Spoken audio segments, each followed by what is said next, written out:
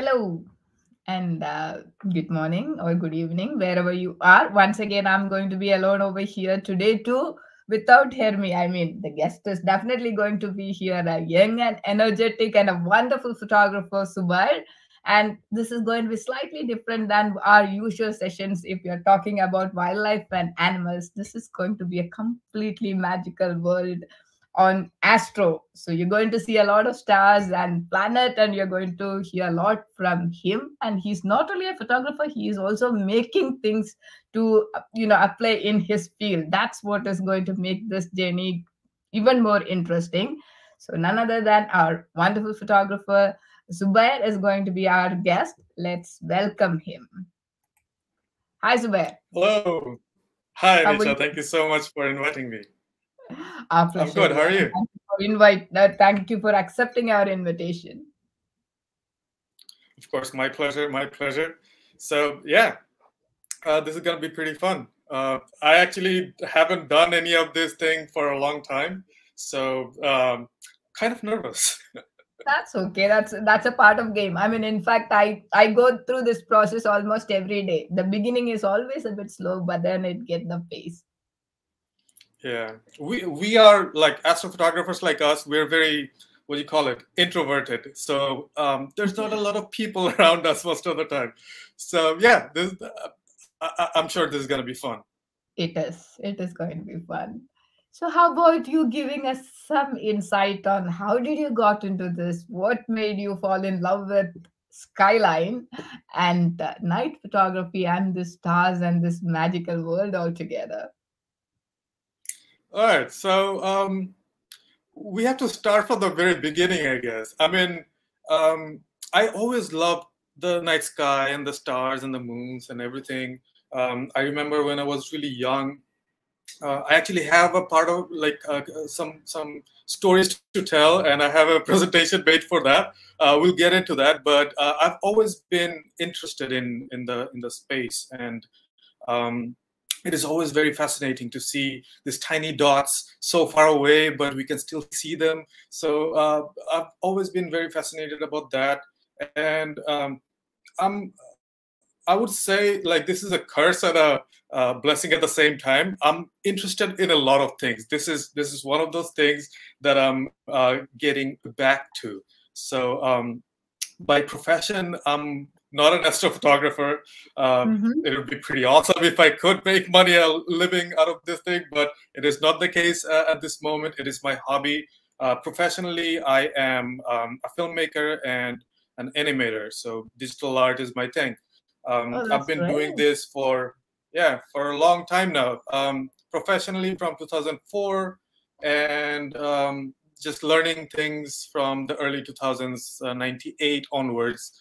Um, so it's been most of my life. Like I started really young with doing my profession. It was a hobby at that time, and then somehow it became my job. It became my life. But the thing is, you have to expand your horizon into different things that you are always interested in, and then get back to it or reignite that flame. So Yeah. with astrophotography, that is kind of what I'm trying to do. Going back to my early days in a way. So this is very exciting for me. That's wonderful, So you would know. you like? Yeah. Yeah, go ahead. Yeah. Would you like to jump into the presentation? Yeah, that would be great. So let's do that. Okay. Yes. Can you see it? Yes. If you can make it full screen, that's great. Yeah. Is Perfect. it full screen? Yes. Okay. So great.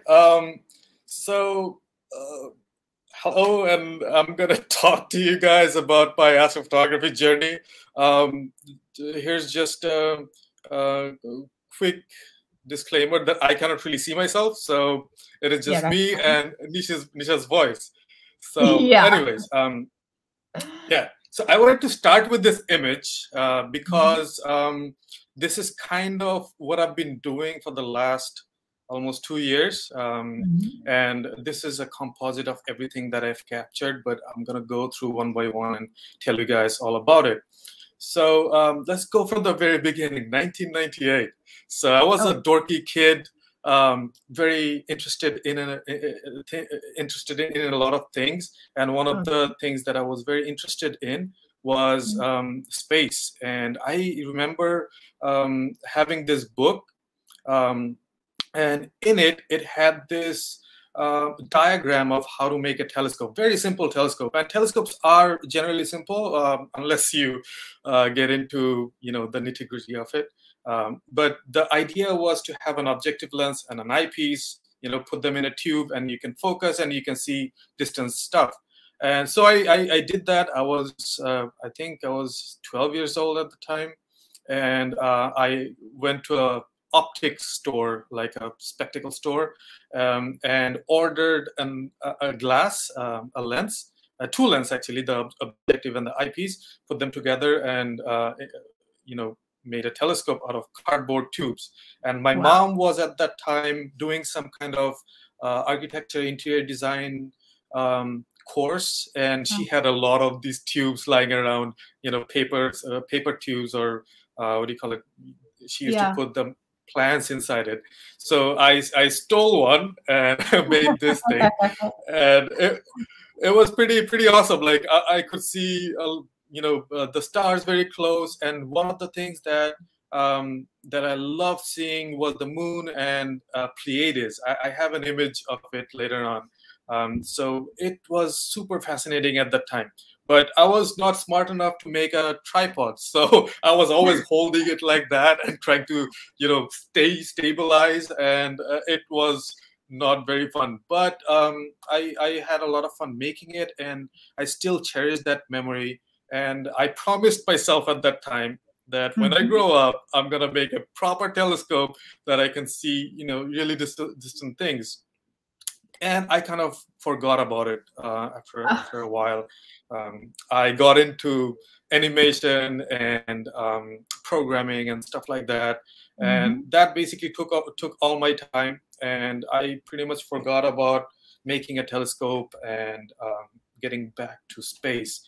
But in 2019, well, not 2019. I'm gonna share something a bit personal, and it basically changed me as a person. In 2018, my grandma passed away, and she was very close to me. After my mom, like sometimes when I was growing up, I really enjoyed her company, and sometimes more than my mom. But I love my mom. But anyways, so when she passed away, it shook me to my core, and it raised some question that how can we make our existence more meaningful and more fulfilling, and the things that we always wanted to do, we need to do it because time is running out, because that is the only thing we are born with, time. So if we don't use it to do all the things that we enjoy or that brings us meaning, then we're just wasting that time. So we cannot do that. So I started experimenting with a lot of things that I was really interested when I was a kid. Like I started with learning electronics from zero. Like I remember at that age, 1998, it was a very interesting year for me. I got my first computer. I made my first telescope. I used to do a lot of drawing and painting at that time. So it was a very interesting experience, because at that time, I remember, like, we're going through a pandemic right now, right? So in 1998, there was a flood in Bangladesh. And for almost a year, or was it almost 6 months or a year, everything was kind of in lockdown, like not like social distancing, but we couldn't go to school. I was doing homeschooling. I had a lot of fun, a lot of free time. So I used to do all these things.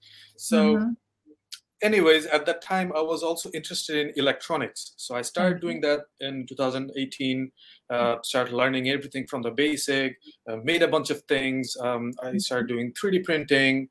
So I had some time at that time, so I used that to the best of my ability.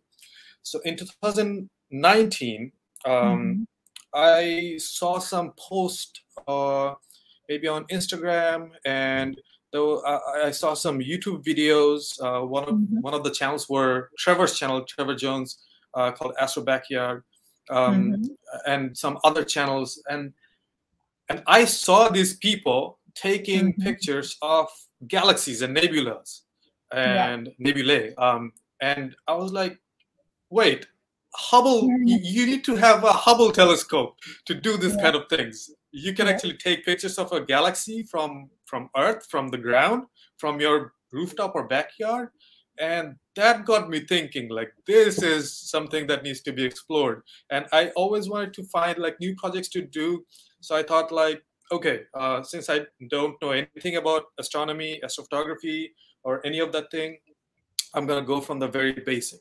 Like, I started thinking, what would the early astronomers do, like Galileo or William Herschel, Copernicus, like all those ancient, not ancient, like early astronomers, like they would start from the basics, like knowing the sky, observing the sky, learning the night sky, learning how to make telescopes. So I'm like, okay, I made one, so let's take this as a project and make a proper telescope. So I started thinking about, okay, let's make a visual telescope that I can, put an eyepiece and see if see distant objects. And that that idea got away pretty soon. I was like, no, I want to capture this, right?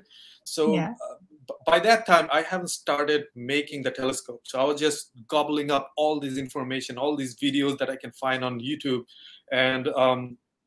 and yeah, I was just learning so much about this thing and learning about the details and advanced stuff and everything.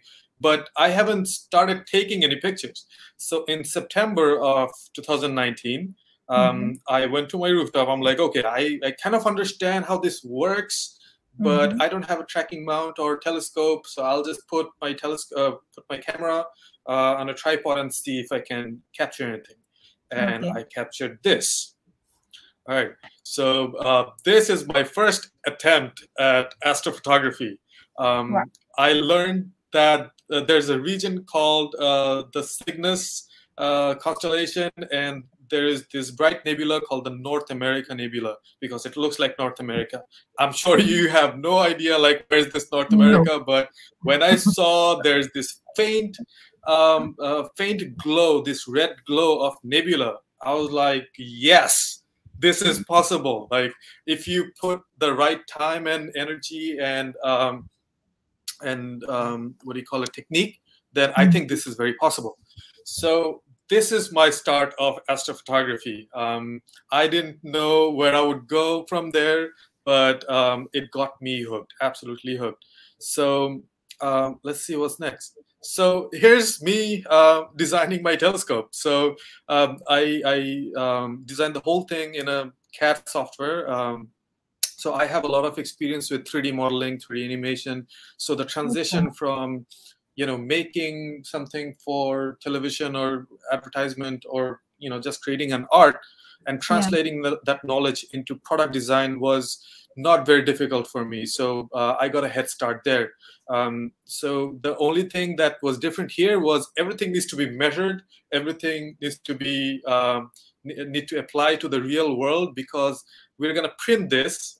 So later I printed the parts, and the tube is made out of PVC.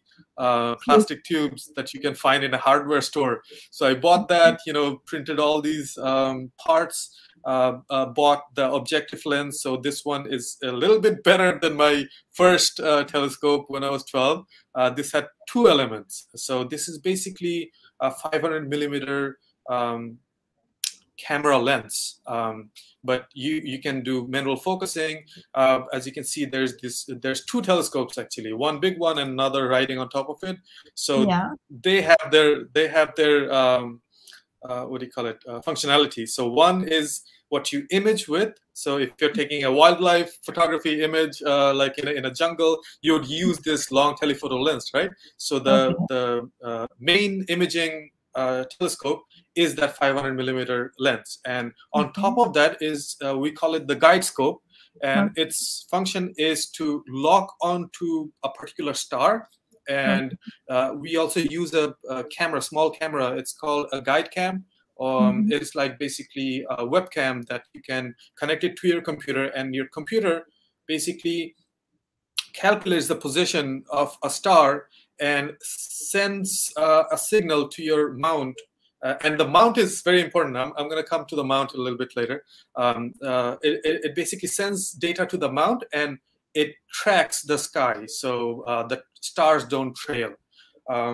Astrophotography is very technical, so it gets pretty technical very soon. So bear with me, all right? I'm going to try my best to make it accessible to everybody, but I will explain all these things. All right. So once I designed the telescope, I had to print all the parts, right? So I 3D printed all the parts. This is me, not me, the telescope, kind of taking shape. So as you can see, the tripod looking thing, the green object and that whole contraption is a tracking mount, or a star tracker. So its job is to basically track the night sky. And if you think about Earth rotating on its axis, we know that rate, right? It takes 24 hours for Earth to spin once, 360 degree. So you can use that rate and put a motor and connect it to maybe a controller that rotates the motor in the same rate that Earth's rotate, right? But on the other way. So it can track the sky. But you need to align the axis of that motor to the north celestial pole. We call it the north celestial pole. It is where the star Polaris is. It's the North Star, right? So it is pointed toward the North Star. So when the motor rotates, it can rotate the telescope to follow the stars, and the stars will not trail. So that is the job of this tracking mount. And it is very important to get this first, because astrophotography is all about taking really long exposures.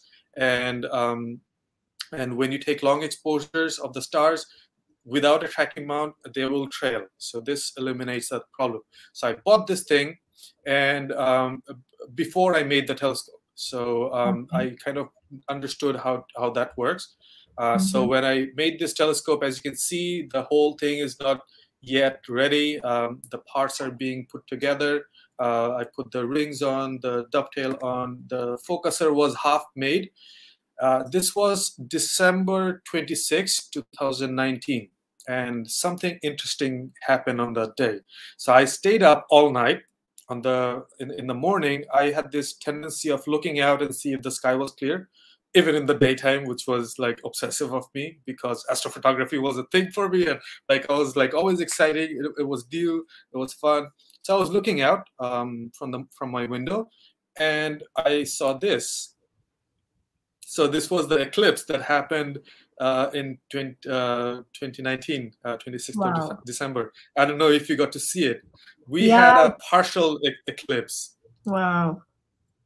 Yeah, parts of India had, you could see the annular eclipse, like it wasn't a total eclipse, but an annular eclipse where you can see the ring around the moon. So it was my first light from the telescope. And I was like, okay, we're off to a good start. A lot of things were not aligned properly, that, you see this kind of weird lens flare. Because I didn't have a solar filter at that time, I put a really strong ND filter, and it was just put together like, I didn't even attach it. I just put it inside the lens hood, and I just hoped that it worked. But I ended up taking some pictures, and luckily it was cloudy. Like, astrophotographers never associate luck with clouds, but I was lucky that day because clouds kind of dimmed the light of the sun, so my camera didn't really burn out. So yeah, this was my first photo that I've taken with my homemade telescope. That is wonderful. Okay. Thank you so much. So moving on from here, here's my telescope again. This time I put an eyepiece on it. So this looks like a regular telescope that you imagine when you think about telescope. You know, there's an eyepiece, you look through it, you see the moon or the stars or whatever. I wanted to do that because, hey, you know, you have to do some kind of visual astronomy. But recently, I don't even know where my eyepiece is. I think it's lost. It's there somewhere, but I don't know. I usually, you know, my camera is always attached to my telescope these days. But I do enjoy looking at the stars or the moon through an eyepiece. It's always enjoyable. But, you know, if it's a clear night, I don't want to waste it just looking at it. I want to take pictures of it. Anyways, so moving on, that night I took this image of the crescent moon. This was a treat as well because it was so thin, and I never really looked at the moon in this crescent form through a telescope. I mean, before I made my telescope, I never really looked through a proper telescope before. Okay. And the one that I made when I was 12, that doesn't count. That was not a proper telescope. It didn't even have a tripod. So yeah, so this was very, very fun. Okay, so here's my recent rig. I mean, I don't know if you can see my telescope behind me. It kind of looks like that. I made some improvement to the current one, but this is what my rig looks like right now. So in the middle, you see the star tracker. It is a Skywatcher Star Adventure Pro. It is very basic. It tracks only in one axis. And it doesn't have any go-to. So if you want to find an object, you have to know where it is, point your telescope, and pray that it's in your viewport. And now I use some other techniques, so it is easier for me to find it. But like it is very difficult to find targets with this rig.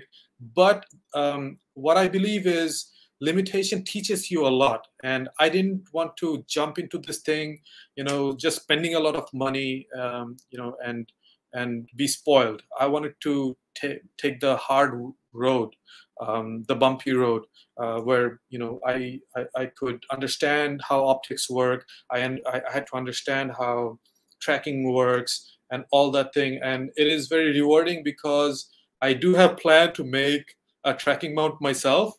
But it's gonna take a while. I do have some parts, but kind of got lazy, and my 3D printer is out of order, so can't do it. And in a pandemic, fixing things is terrible. Another thing is I ordered a tracking mount, not a tracking mount, a go-to mount, where it's a robotic mount. You put an object, put the name of an object, press a button, and the telescope basically moves toward it, so you can image it. But I ordered that last November. I still haven't got it. Still waiting for it. Yeah. Welcome to 2020 to 2021. So I hope it gets to me soon. I heard that they shipped it finally. Still, fingers crossed. Let's see some good news. Yeah. So this is what I image with. As you can see, there's the guide scope on the top. There's a lot of wares coming out. It is the imaging is controlled using a computer. So in a regular photography scenario, whether you're taking you know, street photography or any other kind of photography, you put a camera. You put a battery in it, right? And then you snap the images.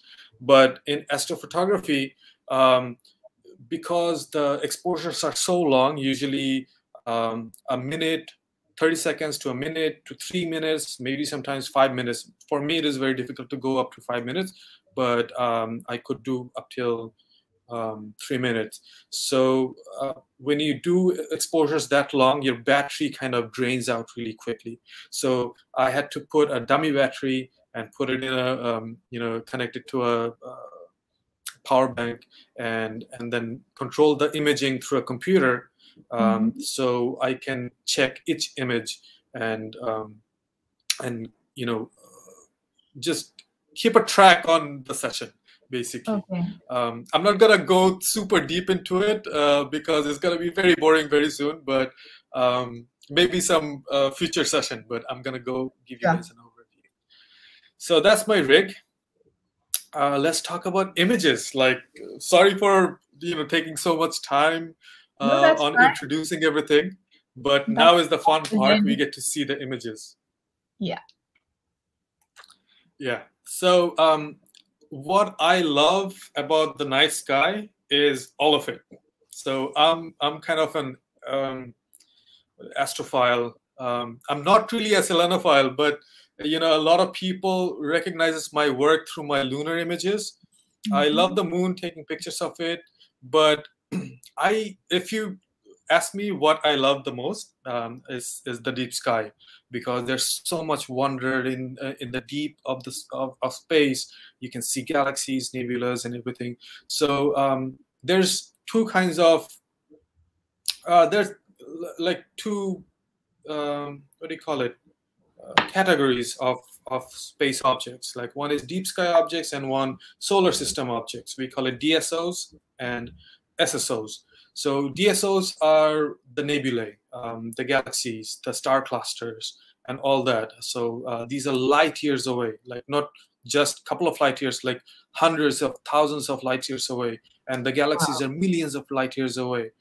So these are the ancient lights. Like, on the left, you see the image of the Orion Nebula. I'm gonna talk about it later more. But that nebula is like 1,500 light years away. So we're Wow. looking Oh, in the past 1,500 okay. years, like over 100,000 years. And on the right, of course, we all know it, the moon. Um, uh, the object that we have in our solar system, um, obviously is called the solar system objects, and that is also a category of things that I like to take pictures of. So we're going to start with the deep sky objects. All right, Okay. so here's a capture of the Milky Way from last year. It's not the best image, I know, because my skies are terrible, and because I can't really travel around, I cannot go Yeah. to the dark sides and take really brilliant images of the Milky Way. But why I have this image is because to give you, sort of a map, an idea about where things are. So we're looking at the core of the Milky Way, and there's a lot of interesting objects here. All right, so we're going to focus on a couple of them. So this is the core, and we can see there's some smudges, right? There's some red smudges, and we're gonna Yes. zoom into that region, right? So Okay. we see a lot of dust here, and Oh, here's the interesting thing. You might say that, Zubair, this image is very noisy, right? yeah. Yeah, Okay. but this is not noise. Every pixel is a star or multiple stars. Oh my So the God. noise that you see are Uh-huh. not like really, yes, there's some noise, but most of the dots that you see, they are an Yeah. individual star or multiple stars. Um, and you can see a lot of cloudiness. These are the interstellar dust. Mm-hmm. And the interesting thing about we cannot really see the core directly because there's a lot of material in the middle, Uh-huh. a lot of gas and particles. Mm-hmm. But in that region, it is called the Sagittarius region because it is where the Sagittarius constellation is. Um, there are some uh, really interesting nebulae. So if you see on the lower part, there are some smudginess, right? There's some bright smudginess in that region. We're going to focus there. So here's the highlighted part. Do you see some fuzzy stars over there? Yes. Yes, I do see. Yeah. So these are nebulae. All right. So let's zoom in there. Okay. So this is the Lagoon and Trifid Nebula. Lagoon Wow. Nebula is also known as M8, and take a picture of the moon. You can definitely take pictures of the nebulae. The galaxies, on the other hand, are a bit different. They're very, very far away. Some of them can be very small, Mm-hmm. but we're going to talk about them in a bit. So this is the Lagoon Nebula. This is one of the most brightest nebula in the sky. And you can see a lot of interesting structures on the bottom. There's a star cluster in the middle. It is a very beautiful region of space near the core of the Milky Way. And the Trifid Nebula is also very interesting to me because there's some really interesting filaments happening there. So let's move on. Yeah.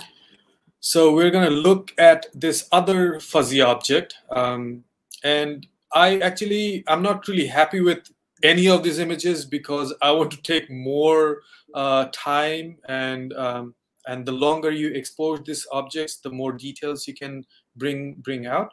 But the image I'm going to show you is of the Omega Nebula. So this is the Omega Nebula, M17.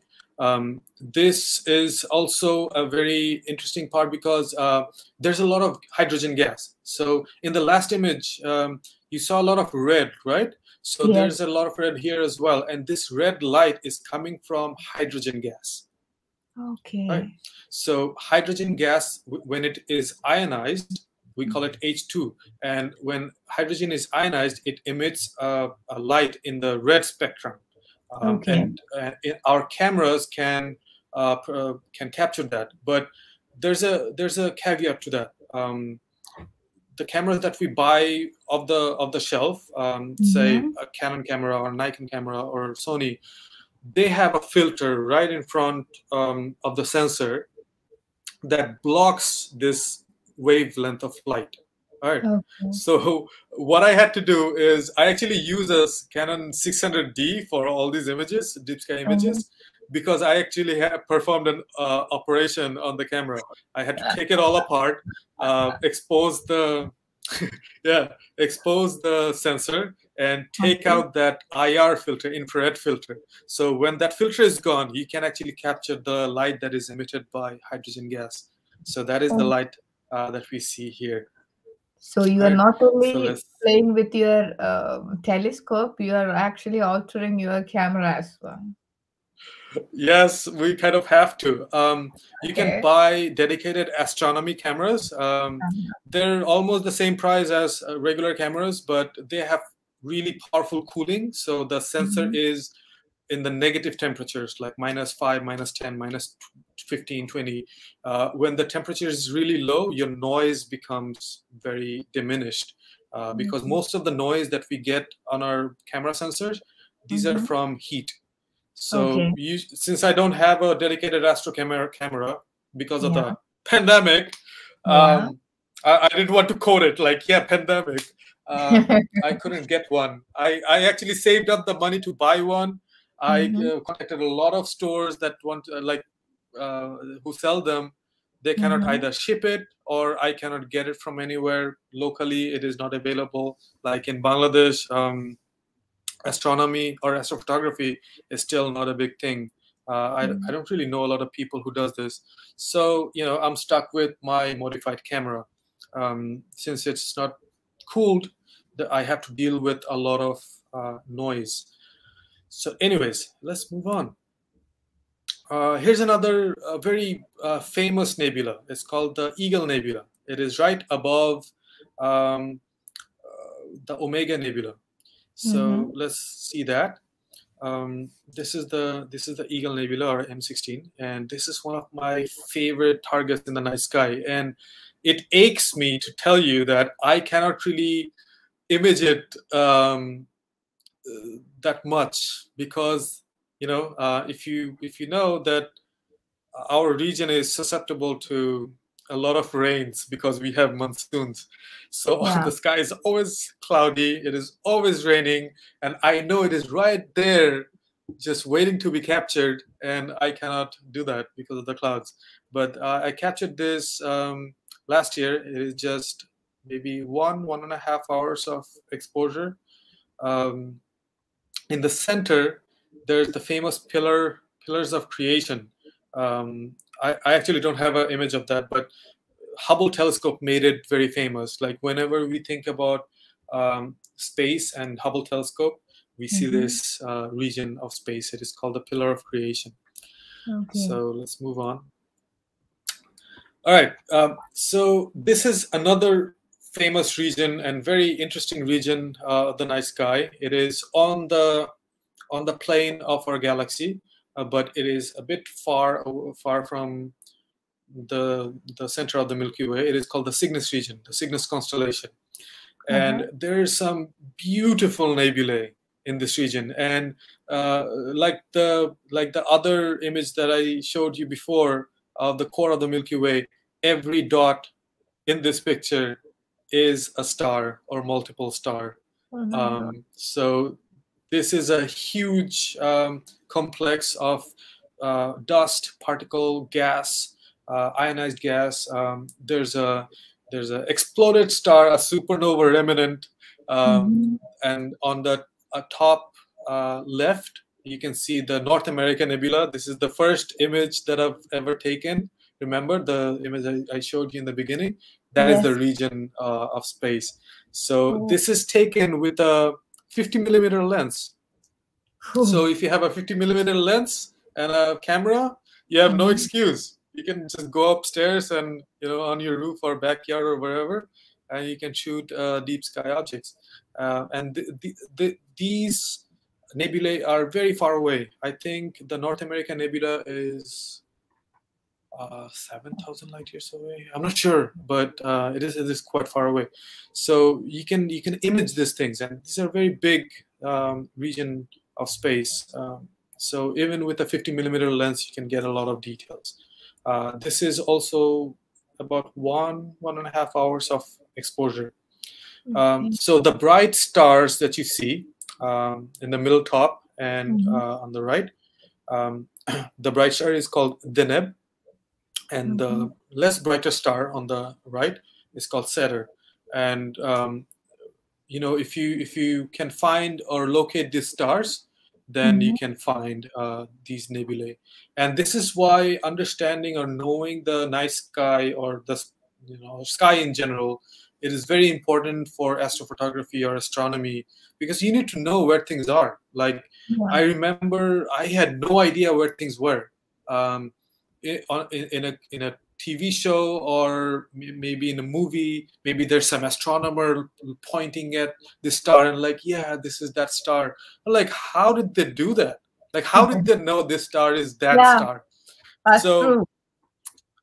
Right, it is very confusing. But once you start locating the constellations and understanding what is relative to the other thing, like what constellation is relative to another constellation, then you learn which of the stars are which. Then you kind of get an idea about the night sky. You start creating a map inside of your head. So that is why, if you are interested in astrophotography or astronomy, start with knowing the night sky. It is very fun. You don't need to buy anything. You can just go, under a clear night sky and start locating different constellations and start learning about it.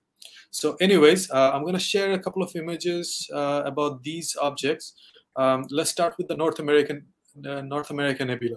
So it is called the North American Nebula because it kind of looks like the American map, right? You can see, the Miami area or Mexican area. It kind of looks like that. So that is why it is named after the North America continent. I love this nebula, and I want to, take more images of it. And there's a thing in astrophotography. It is called integration. Integration is like how long are you taking, like how long of exposure are you taking of an object? The longer exposure you take, the more detail you can capture. And we don't take one hour long exposure. We take multiple shorter exposures, like 1 minute or 2 minute long exposures or 3 minute long exposures. Maybe take 50 or 100 of them and then combine them together. We call that stacking. And we're going to go into that in a bit. But the longer you do that, the clearer the images and the more nebulosity you can capture. The more light emitted from this gas is available to you. Anyways, so this is the North America Nebula region. And here's a zoomed in version. So you see that, where Mexico would be. So there's a thing called the Cygnus Wall, and it is a bright region of the nebula. And this image was captured using a 200mm lens. And this was captured using my telescope that I built, the 500 millimeter lens.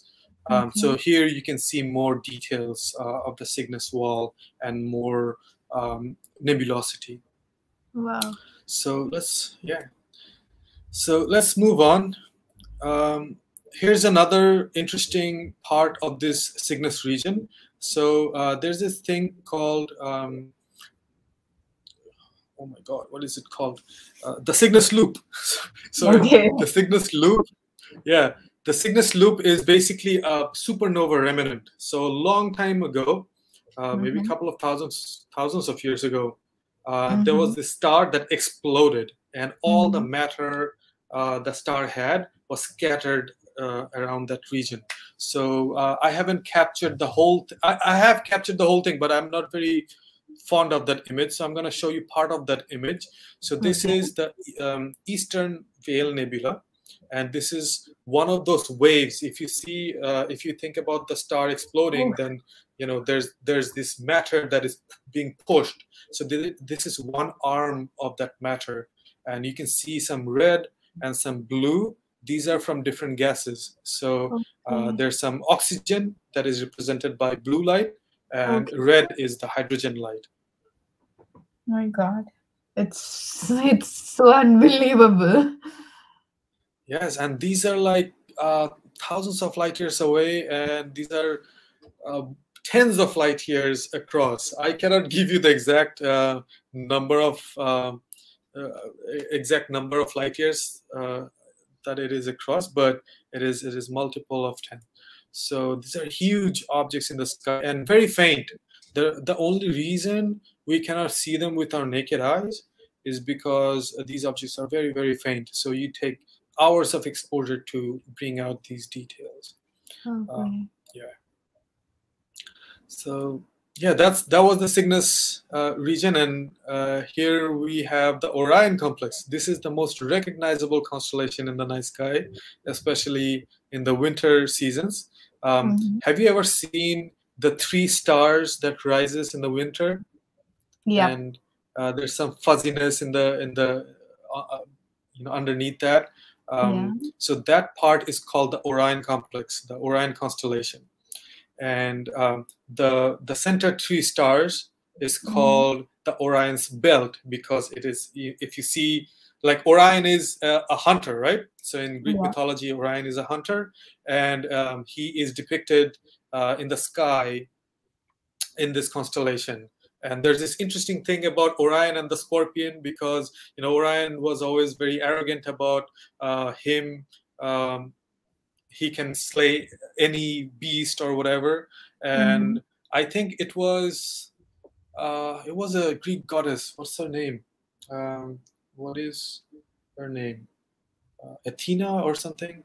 I forgot the goddess's name, but one of the goddesses got very angry by this arrogance of Orion, and she sent him a beast in the form of a giant scorpion, and the scorpion fought with him, and the scorpion won.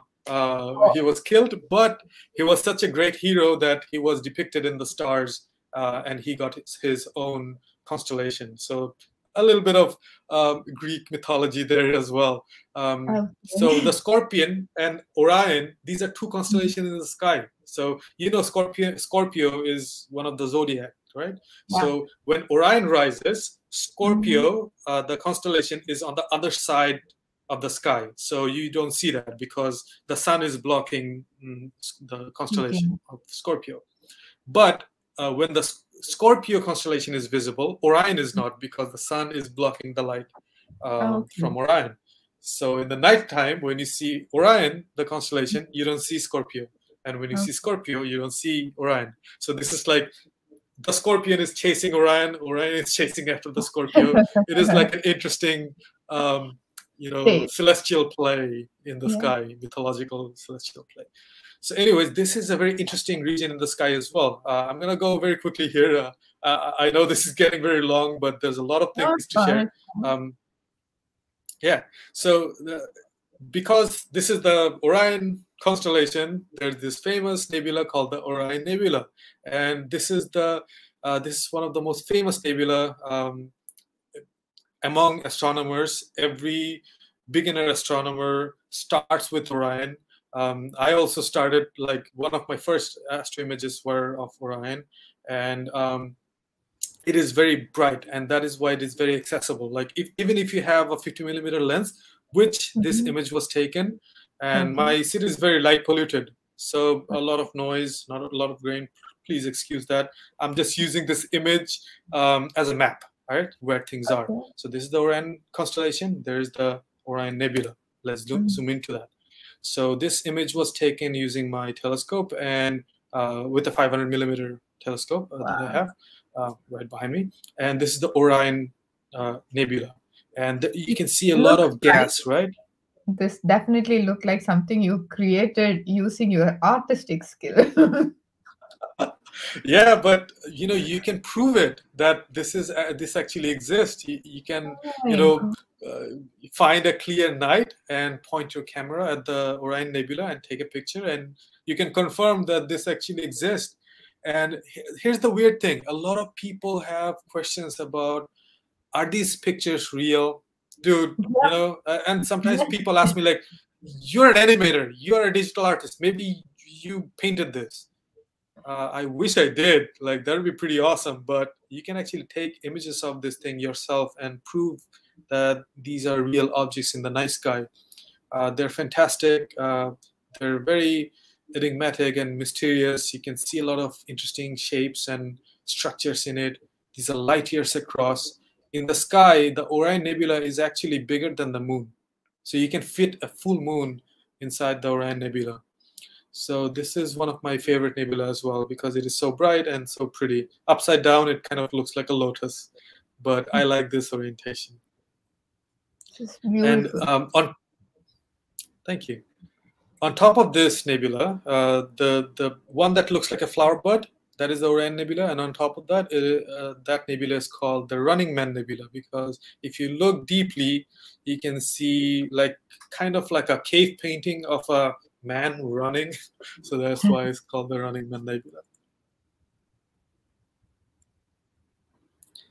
All right, so let's move on to the next target. So in the Orion's belt, there's this very interesting region of gaseous matter, and we're going to look into it. And that star, that bright star, is called Al-Nitak. And a lot of stars are named by the Arabs, because there was a lot of early Arab astronomers who would study the night sky, and a lot of names are Arabic, like Al-Nilam, Al-Nitak. Then there's Saif, and then Al-Jabbar. Like, all these stars are Arab, like Altair. These are Arab names, and it is pretty interesting that how names kind of stick and we still use that. So let's look into this region. So this is another of my very, very favorite nebulae in the night sky. It is called the Horsehead Nebula and the Flame Nebula. It is like in the middle you see this structure, right? It looks like a horse's head, and that's why this nebula is called the Horsehead Nebula. It is a dark nebula, so there's a lot of gas. Go ahead. It looks like fire. It does. It does. And that tree-like thing on the left, it is actually called the Flame Nebula. So it does look like a burning bush. Like, to me, like, if I were to name this, I would name this the Burning Bush Nebula or the Burning Tree Nebula. But it is called the Flame Nebula, which is also good. Yeah. So another interesting, information about these images is these are taken with a filter that only lets in the hydrogen and the oxygen wavelengths. So it is kind of like a narrowband image.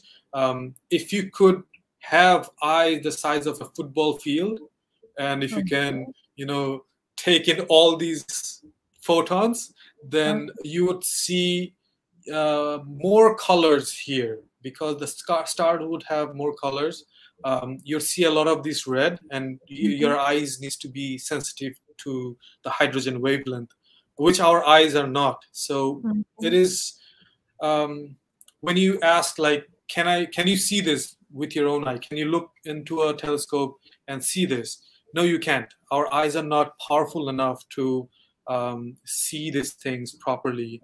Even with a really big telescope, you'd see gray scales, not a lot of colors. But when you take deep exposures of these things, you start to see all these different colors, like red, blue, and whatnot. Okay, this is another of my favorite nebula. I mean, most of my favorite nebulas are here. This is called the Rosette Nebula. Sometimes people see it as a rose, but I kind of see it like a skull. Can you see the skull? I see it like a some what do you call this? You say that there is a vanishing point in the sky. So if you're going to have a flower around the vanishing point, then I think I picturize more or less like that. It's not just the rose, but it's leading to somewhere into a different world. Yes, like a portal. Yeah. Yeah. But if you look, then you can see like two eye sockets. There's a crack on one of the eyebrow. There's a nose socket. There's a weird cat-like mouth. So to me, it always looks like a skull. Yeah, But when yeah, you this say is also that, a then I hydrogen-rich. feel it. Yes. Yeah. So this is also a hydrogen-filled nebula. I think I got the NGC number wrong. Oh my god. But anyways, let me just check. I don't want to be wrong with my NGC number.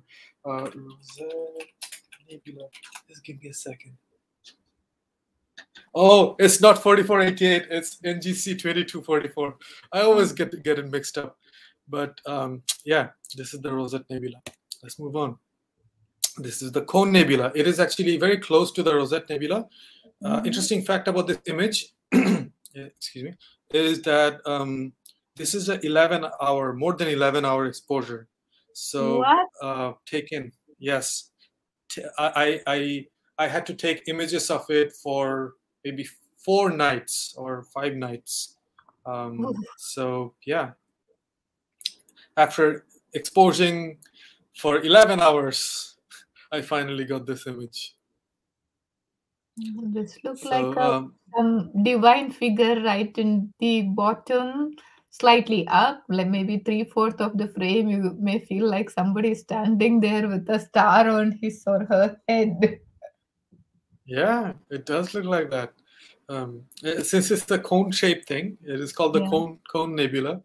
There's a lot of interesting structures there. I mean, I look at this image and I see potential. I don't see like this is the best image that I could have taken, but I had to keep in mind that my skies are not that great, and I have, my gears are not that great either. But I was really happy to see that some of the structures were resolved in this image. Let's move forward. This is the Seagull Nebula, another beautiful nebula. You see these nebula in the winter season. So if you know where the star Sirius is the brightest star in the night sky, and you see the star in the winter time. So it is close to the Sirius star. It is called the Seagull Nebula. It's very pretty, I think. To me, it looks like a pterodactyl. Those early Jurassic birds with claw-like beaks. So it kind of looks like that to me. But I really love this. And again, a lot of hydrogen. So when you see red, you have to assume that this color is coming from hydrogen gas. And in our universe, hydrogen is the most abundant element. Our sun is full of hydrogen, helium, and other things, but mostly hydrogen. These nebulae are filled with hydrogen gases, most of it. A lot of oxygen is there as well, but I didn't really capture the oxygen light. But here's a fun fact. So when you see this nebula, you see a cloud of this red gas, right? You'd guess that these regions are very dense, And if you have a starship and you go through it, you see all these red hydrogen all over you, but you wouldn't. So here's this interesting fact. Imagine a cubic centimeter, all right? Yeah. A cubic centimeter of space. Mm-hmm. In space, in this nebula, you'd find, maybe if you're lucky, 100 particles, 100 atoms, or maybe 1,000 at best, right, in the most densest region. So 100 atoms, that's a lot, right? Yeah. Okay, compare it to our atmosphere. In this room, in a cubic centimeter, there are trillions of atoms, trillions of atoms. So compared to our atmosphere, these nebulae are practically empty. Like, if our best vacuum on planet Earth, like if you create a very powerful vacuum chamber, it cannot go down to the density of this nebulae. So imagine how faint these objects are. And that is why it takes so long to capture them and so difficult to capture. Okay, and here comes the galaxy. This is the Great Andromeda Galaxy, and it is the closest galaxy to the Milky Way. It is 2.5 million light years away, right? And it is mind-boggling that what you're seeing is literally trillions of stars in one image, and more than trillion stars, because there are 3 galaxies here. One in the center, another fuzzy galaxy, the lower part of the image, and there's this bright star right next to the Andromeda Galaxy. That is not a star. That is also a satellite galaxy of Andromeda. So you're seeing 3 galaxies, 1 major galaxy and 2 satellite galaxies in one image. Trillions of stars. Okay. I mean, not trillions, like 1.5 trillion maybe. So it was thought that Andromeda is bigger than our Milky Way, but new studies say that Milky Way is bigger than Andromeda, and it is actually heading toward us. So in a couple of billion years, Andromeda and Milky Way is going to merge and form this new, maybe an elliptical galaxy. Not as pretty as Andromeda and Milky Way right now, but it's going to be very interesting. But 4.5 billion years, we don't have to think about it right now. We can just look at these galaxies and appreciate their beauty. True. These galaxies are called spiral galaxies, grand design spiral galaxies, because you can see spiral arms. This was in my bucket list for a very long time. I remember, like, September 2019, when I started, I went to this this beach town of Bangladesh called Cox's Bazar, and the sky was kind of cloudy, but I had some opportunity to test out. I took an image untracked, like without any tracking or whatever, just put my camera on a tripod, located the galaxy, took like a 15-second exposure, and I saw this fuzzy galaxy, and it blew my mind. Like, I could see a galaxy from Earth. Like, that was very, like, that just told me that, yo, you need to take a picture, a proper picture of this galaxy when you can. So this is still not proper. Like, I want to work on it more, but I'm happy that I could capture this. And this is almost 7 hours of exposure time. Oh my. Maybe more, I don't remember. At least 7 hours of exposure time. So yeah, a galaxy. And the next image is gonna blow your mind, because it blew my mind as well. This was also taken from last year, March, when just before the world shut down. I went to my grandparents' house to show respect to my grandma, and there I took my gears, and the sky was better than the city, Bortle 3. So Bortle is a scale of how clear the sky is, how better you can see the deep sky. So Bortle 3 is very good. Our city, like where I live right now, it is Bortle 5, but it is kind of air polluted. The air pollution is really bad, so it's always hazy. So Bortle 3 is a lot better. So from there, I took the next image, and here it is. So it is very underwhelming, right? I hyped it up so much, and you're like, yeah, there's some stars. What is this guy up to? All right, here's the fact that's gonna blow your mind.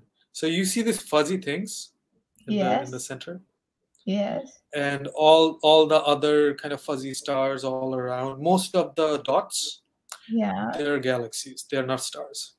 What? Yes, and each of those galaxies have billions, hundreds of billions of stars.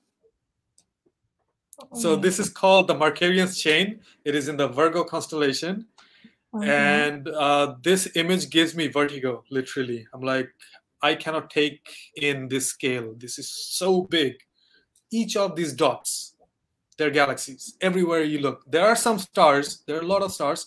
But all the reddish, fuzzy dots that you see, all of them, galaxies.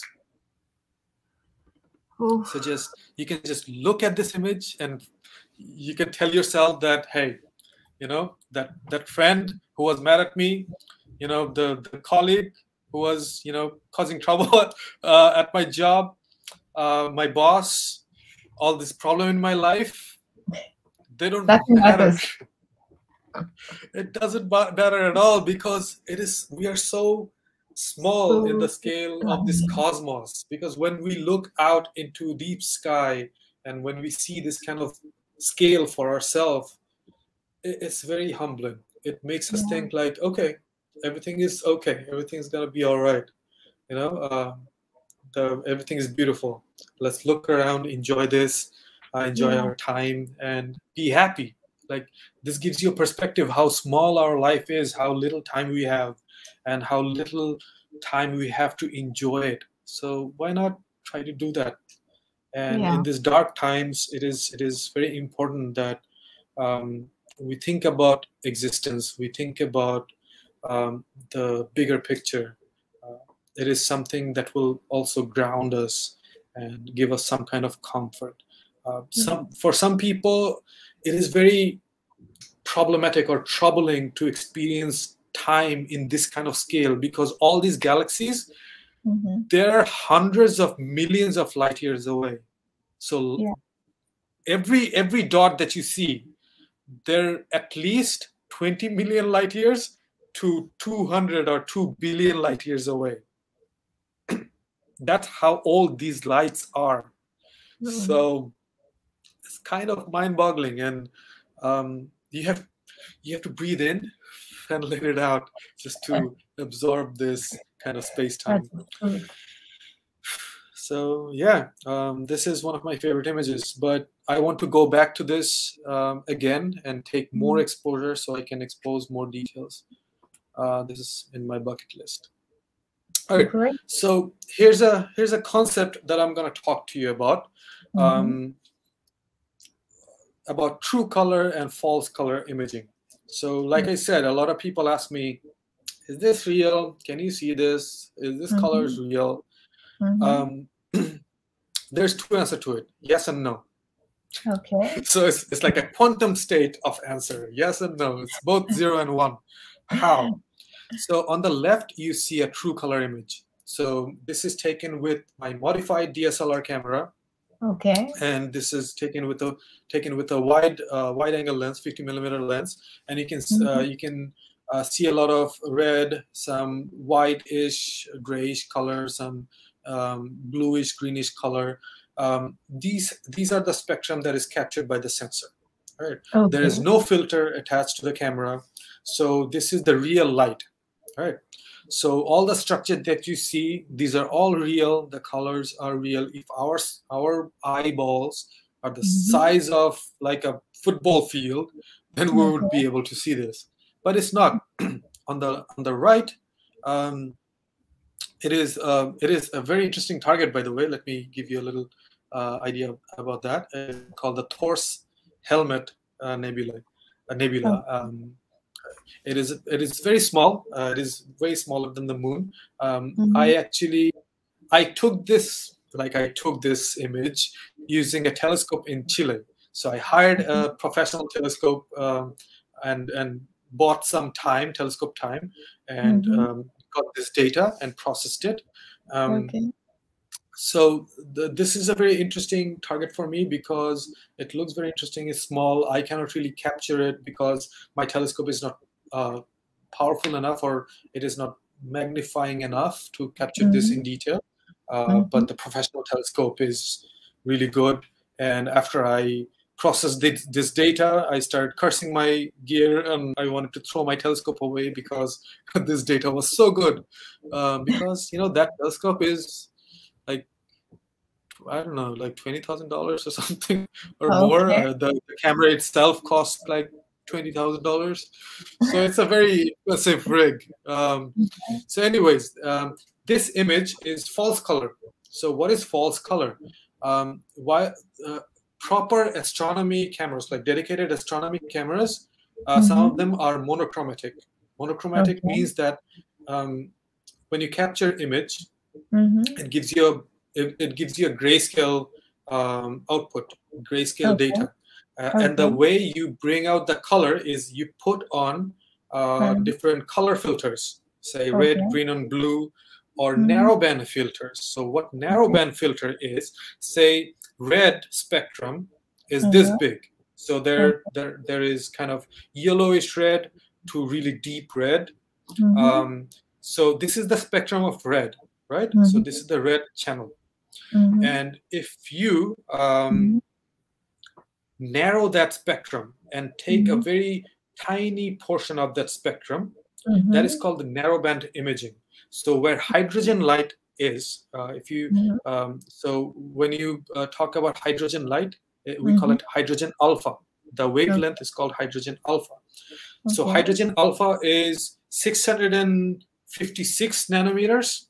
So that is a very tiny sliver of spectrum. So when you capture in that spectrum, and if you're using a monochrome camera, you're going to get a monochrome image of only hydrogen data, right? That is called narrowband imaging. So next I'm going to explain to you what a narrowband image basically looks like. So this is the Carina Nebula, also taken with that telescope. It is not my data. It is free. Anybody can download it from telescope.live, and they can play with this data. And since this was professionally captured with professional gears, I wanted to see what is possible. And I was really impressed. And now I want to become rich and buy a really big telescope and lose all my money. So anyways, so there's three images or three channels that we see here. These are taken with three different filters. First is with a sulfur filter. It's called the S2 filter. You can see this, all these three images are grayscale and they look kind of different, but they're of the same object. So they're taking in different different elemental light. On the far left, we see sulfur. It is the light that is emitted by ionized sulfur atoms. And then in the middle, we have hydrogen alpha channel, where we see ionized hydrogen gas data. And on the right, we see the light emitted by oxygen, or O3. So these are the three data set that we have to work with, right? So on the next image, here we see if we assign each of those, say, sulfur to red channel, hydrogen to green channel, and oxygen to blue channel, like this. On the top, we see the sulfur channel, but it is red. In the middle, we have hydrogen data, and on the bottom, we have oxygen. When we composite them, like in Photoshop, if you've ever used Photoshop, you go to channel and you see this 3 RGB channel, right? These are the 3 RGB channel where we assign those data set. Get it? So they're sulfur and hydrogen, they're both red, but if we put them in red channel together, then green is going to be empty, and it's not going to represent the data properly. Right? So this is a scientific way to represent data that we collect, astronomy data. It is not just a photograph. Right? So astrophotography is both astronomy and photography. Right? That's why we call it astrophotography. So it combines those two to disciplines where in terms of astronomy, we collect data, and when we produce an image, it looks like a photograph. So that's why it's called an astrophoto. So we assign these channels, these data in different channels, and we are left with a very colorful looking image. So this image is real, but the colors are false. But from this, when you look at this image, you can detect or figure out where different gases are. So in the middle, you see a lot of blue. That is where oxygen is. You see a lot of red on the side. That is where the sulfur is. And where you see a lot of green, that is where the hydrogen is. Right? Yeah. So this is a representation of data that we photographically collect. So that's why this is very interesting. But this is absolutely real. This image is absolutely real because you can go out and capture it yourself, but you cannot see it from the northern hemisphere. You can only see it from the southern hemispheres because they're very lucky. But these pictures are very real. So that basically sums up my deep sky astrophotography. I'm going to move into the solar system part, which is more accessible, actually. Let's do that. So here's one of my favorite phenomenon, a solar eclipse. This was taken last year. Yeah, June last year. We had a solar eclipse. It was like 70% from Dhaka. Since I couldn't travel, I was, I was left with that, and I couldn't see the total or full annular eclipse. This is a part of it. This is the beginning or end of it, I guess, the solar eclipse. But solar system objects are everything that is in our solar system, like planets, moons, the sun, etc. So I captured them as well. It is very fun because sometimes, because of weather, you cannot really take images of the deep sky. You need very clear skies and good visibility. So, but solar system objects are more forgiving. Like you can see moon even if the visibility is bad. You can see sun in the daytime, so you can do some solar photography. The planets are bright. You can do some planetary photography, like take pictures of Jupiter or Saturn or Mars when it is close to us. So I take that opportunity as well because I'm kind of like addicted to this thing. I would take anything like deep sky, solar system, moon, whatever. So here's a picture of the moon. It is the thing that I capture most often. And it is the easiest thing to capture because it is very bright. Everybody can relate to it. It is right up there when it's out. You can go out and see it. In our eye, we see some details, but when you zoom into it with a powerful lens, telephoto lens, you can take a lot of details. So lunar photography is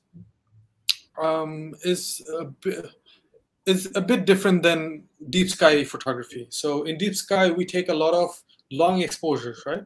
But for lunar or solar system objects, we take a lot of exposures, but they're very short. Like they're 1/100th of a second long or 1/400th second long. But we take hundreds of pictures, and I usually use the intervalometer built into my Sony camera. So my deep sky camera is Canon 600D, and my solar system camera is basically a Sony 6400. So that's what I use to capture the lunar and solar images. So yeah, what I do is capture a lot of images, and then you have to process them, basically combine them to bring out all these details. If you go out, even with a 1000mm focal length lens, and you take one shot, it's not going to capture all these details, and you're going to have a lot of noise to deal with. So the biggest hurdle for astrophotography is to deal with noise. So that's why you have to take multiple exposures, combine them together. That reduces noise because it averages out all the noise from the data, and you're left with a clean image that you can post-process. So I take a lot of. I used to take a lot of solar images. Recently, the weather is so bad I can't even take solar images these days. But I don't have a dedicated solar camera Okay. or solar filter, but I have a white light filter that lets you see sunspots. So here you see a tiny sunspot that I captured probably last year. Yeah, and the Oh. sun's color is false. So I used a monochrome camera for this. Monochrome camera is in my guide scope. It has a very Mhm. tiny camera, tiny sensor. So I can put a Barlow lens, which is basically a multiplier. What do you call it? Like teleconverter. It is Okay. like a 2.7x teleconverter. We call it Mhm. Barlow lenses. It Mhm. goes between the telescope and the sensor, and Mhm. it magnifies the image. So I use the tiny sensor to capture details on the sun, and I use a reflective kind of foil-like solar filter that Mhm. reduces 99.9% of sun's light. And here's a disclaimer: never ever look at the sun using any kind of lens, whether it is a magnifying glass or a telescope or a camera lens. Never ever look at it or point your camera at the sun, because it will burn your eyes if you look through it, and Yeah. it will burn the sensor, and you're going to be very upset. You're going to cry, and it's not going to be pretty. So don't Okay. do that. All right. So here are some lunar images, and these are Okay. composites. Okay. Thank you.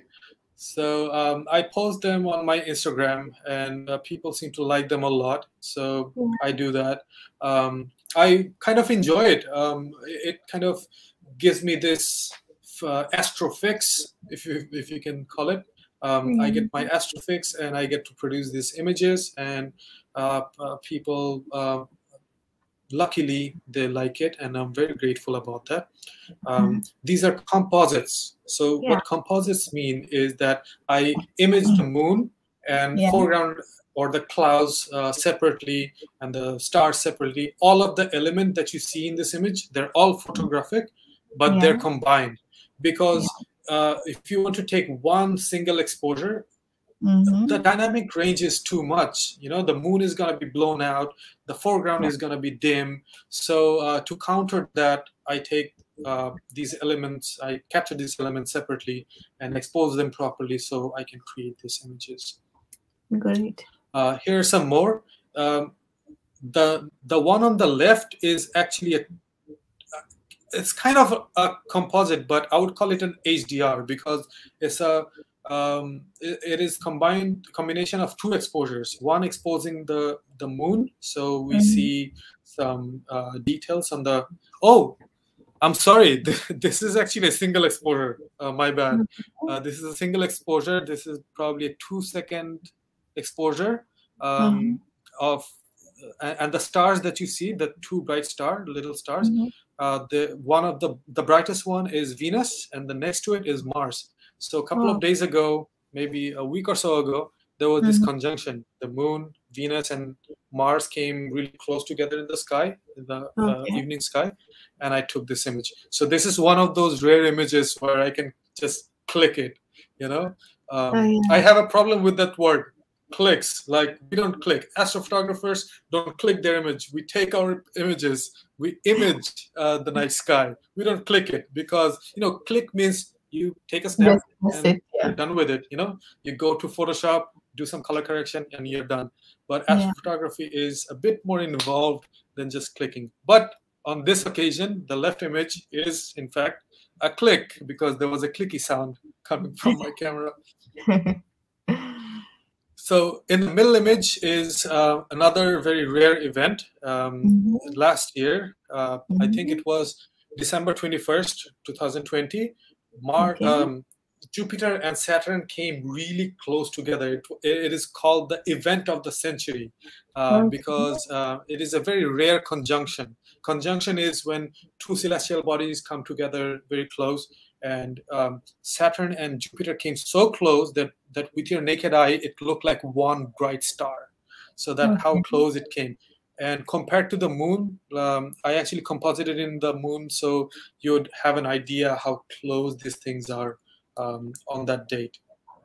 And on the right, we have another eclipse. Like this is that 70% eclipse that I was talking about. And this is also a single exposure, I guess. Yeah. Moving on. Here's a video. I don't know if you can see a video, but this is a video of that eclipse. Excuse me, Okay. cat, if you can hear her or him. Okay, Yeah. so I don't know if you saw it. There was this interesting thing that happened in this video. While I was taking image of this eclipse, I did this video, and a plane flew right over it. So it's like I think it's a plane. It is kind of like a UFO moment. Can you see that? Yeah, I Can you see can that? see. Yeah, I can see it. Right? Yeah. This dark thing that moves across the solar plane like eclipse. Right now, see? Yeah. It's a UFO. Probably it's a plane, but I don't know if it is a plane, so it's a UFO. So there you go, the UFO fanatics. Here's your proof. Yeah, I mean, this is one question I wanted to ask you, because you spend so much time in this field. I would definitely love to get some insight on UFO from you. Most of the things that are called UFOs, they're no longer UFOs till you recognize it. Or UFOs are unidentified flying objects. When you identify them, it becomes FO, or flying objects. Okay. Yeah. So here's another image, a video. It is a time lapse actually. It's a 3-day time lapse taken on the 20th, 21st, and 22nd of December 2020, where Jupiter and Saturn came really close, because Jupiter and Saturn is moving in the same direction but in different speed, because Saturn is further away, its orbit is slower. It is orbiting the sun slower than Jupiter, but Jupiter is moving faster. So it is taking over Saturn, and you can see that in this time lapse. So these are very interesting things that you get to observe when you get obsessed about the night sky or the space space. Here's another celestial event that happened in April 17th. It is when there was this occultation of Mars and Moon. Occultations are when one celestial object passes over another. So in this case, Mars dipped behind, or got occluded by the Moon and came out on the other side. I kind of missed the first part where Mars disappeared behind the Moon, but I captured this second part of it where Mars came out of the Moon lunar disk. So I'm going to play this video. Okay. So you're going to see this shimmer, and this is the atmospheric turbulence. And here you see Mars coming out. It's very tiny because it's very far away. Yeah. But this is sped up many, many times. It says 5 times. I think I sped up even faster than 5 times. Okay. It is.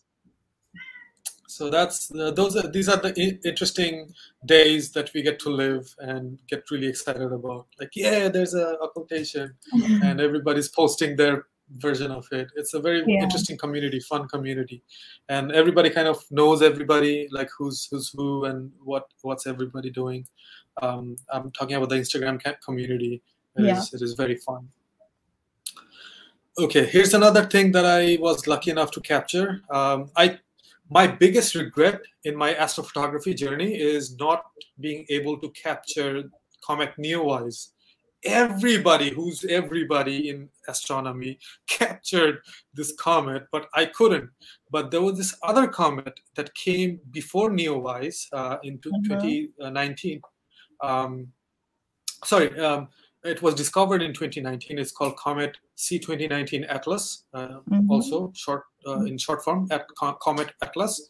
It was visible in March 2020, and I captured a little time lapse of it. I'm gonna.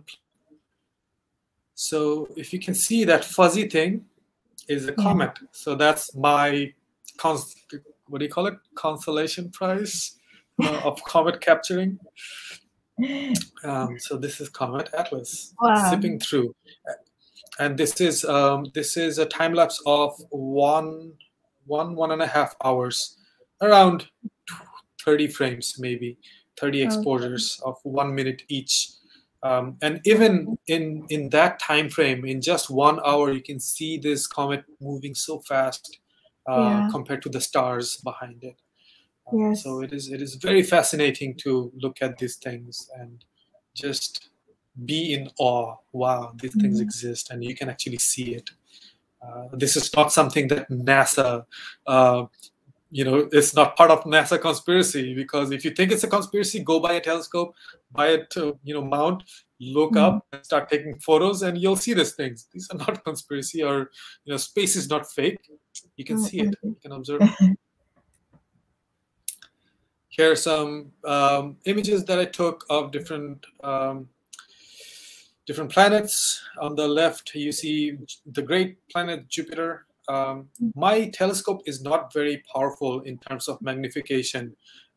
It is just 500 millimeter focal length with the 2.7 times Barlow lens. I can go up Mhm. to maybe 2000 millimeters with my crop factor and everything.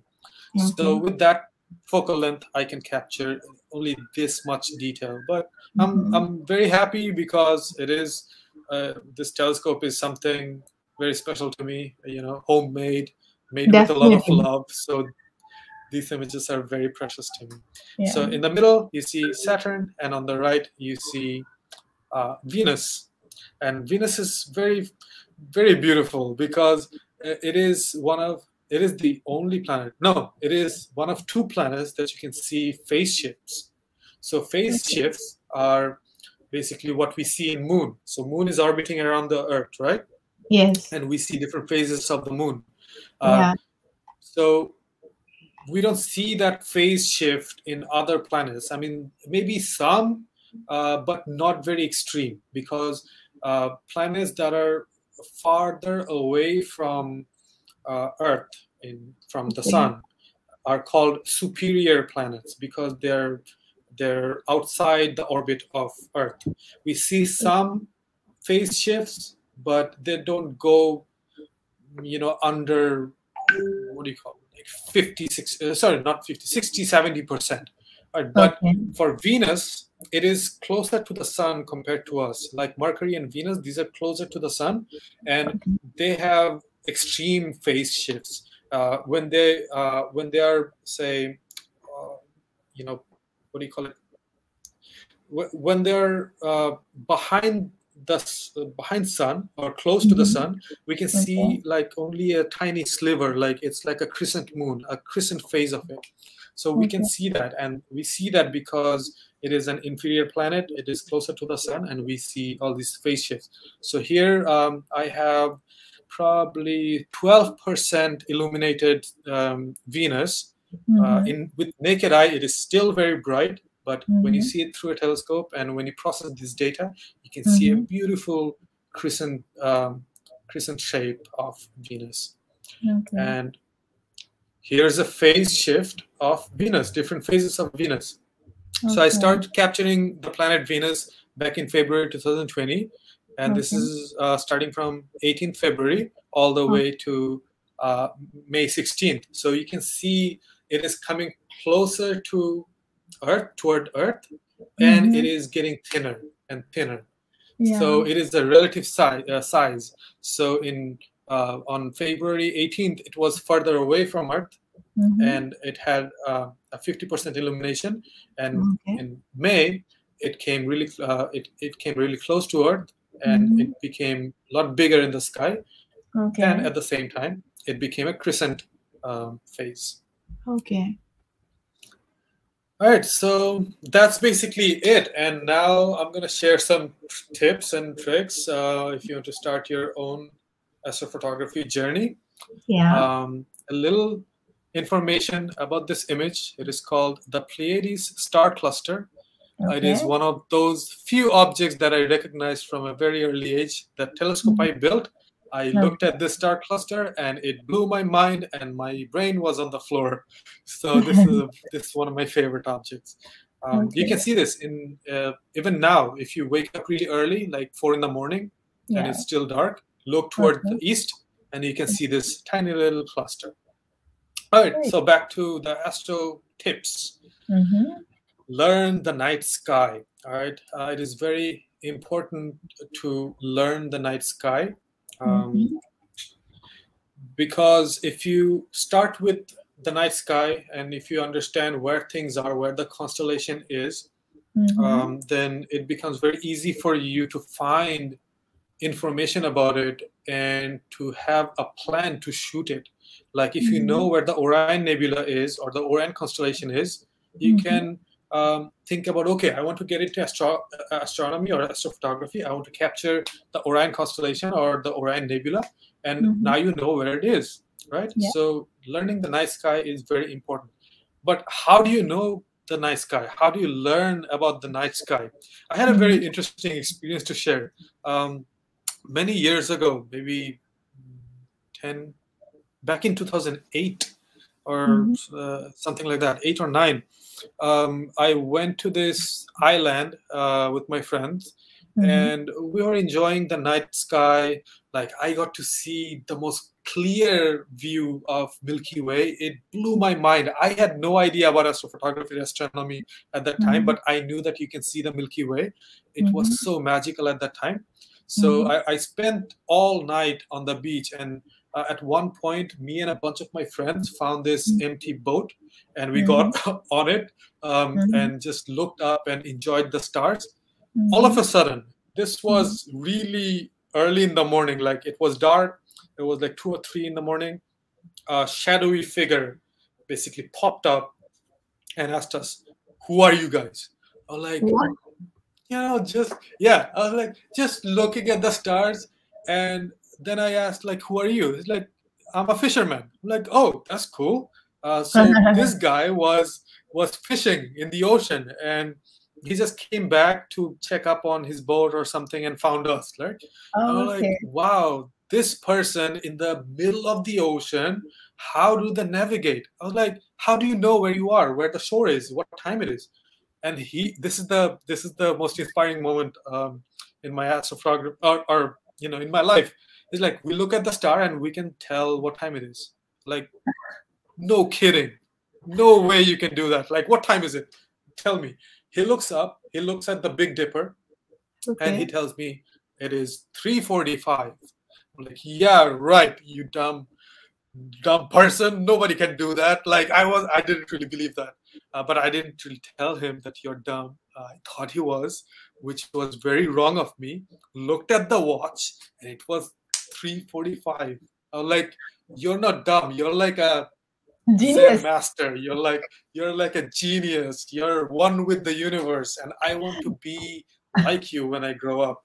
I want to look up at the stars, and I want to be able to tell you what time of the year it is, what time it is.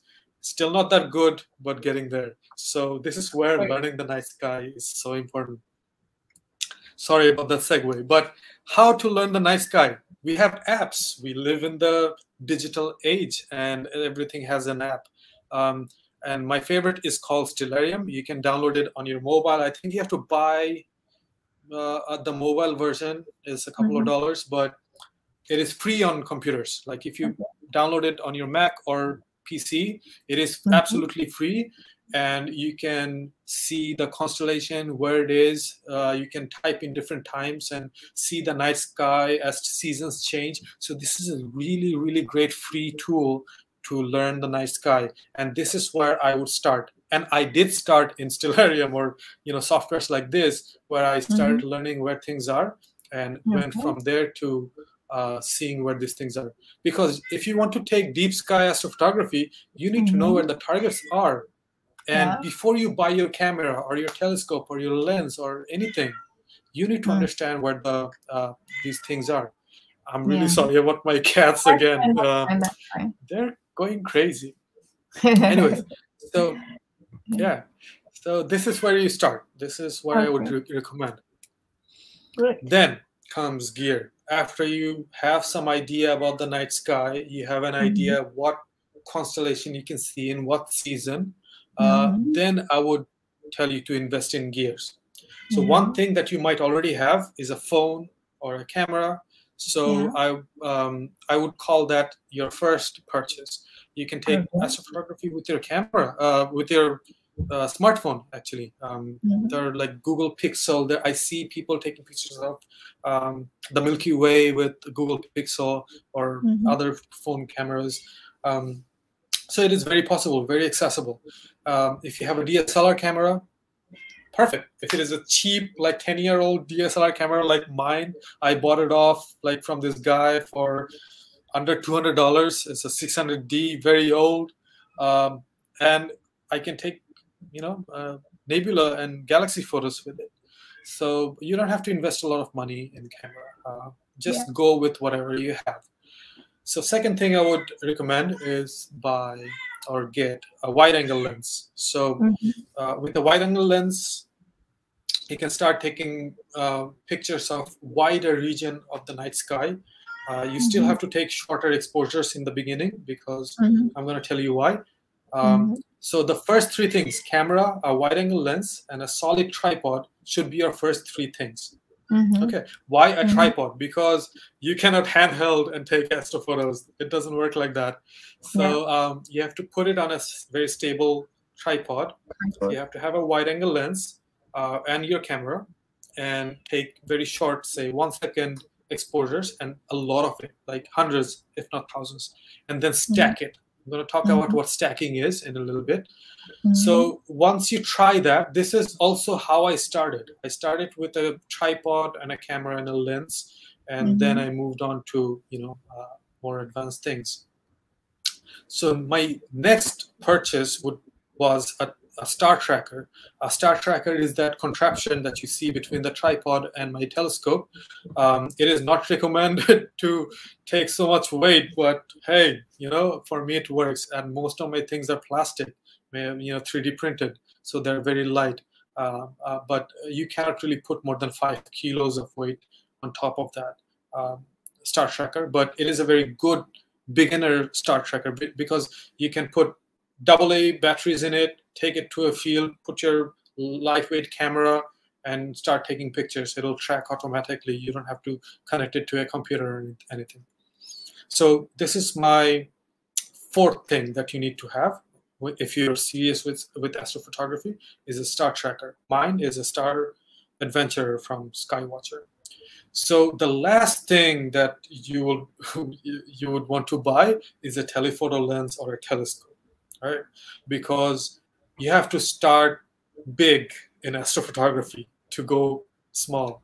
And what I mean by big and small is you have to start with big chunks of sky, and once you understand where they are and how to maneuver it or track it, and then you can go to the narrow part of the sky. And to go narrow, you have to have a telescope or telephoto lens. So this is the last thing I would recommend. Once you mastered the first few things, the first 4 things, you can start taking pictures of the narrow fields. The things that I do is my maximum focal length is 500 millimeters, and I showed you what is possible with that kind of focal length. So that's the gear. Those are the gear that I would recommend if you're starting out and getting into astrophotography. And after you understand or you have the gears, start taking pictures, you need to understand image processing, because astrophotography is 50% taking the picture and 50% processing the pictures. Okay, so a lot of astronomers or astrophotographers would post image that is not taken by them. They processed it, and that is a big part, because you have to put in so much effort into processing an image that it becomes its own art. So there are 3 things that you have to keep in mind for image processing. At least to me, it's pre-processing, processing, and post-processing. So what is pre-processing? Sorry, I moved too quickly. So pre-processing is the things that you do during the imaging session, right? So in astrophotography, especially in deep sky astrophotography, you don't just take the light images. You don't just take in the light data. You have to capture the dark as well. So what is dark, you ask? Say you're taking 1 minute long exposures at 1600 ISO. Okay. Yeah.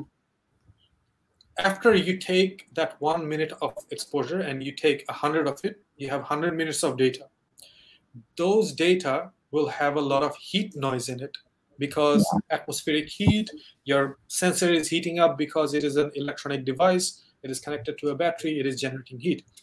So because of the heat, it will register a lot of false data, which is basically is noise.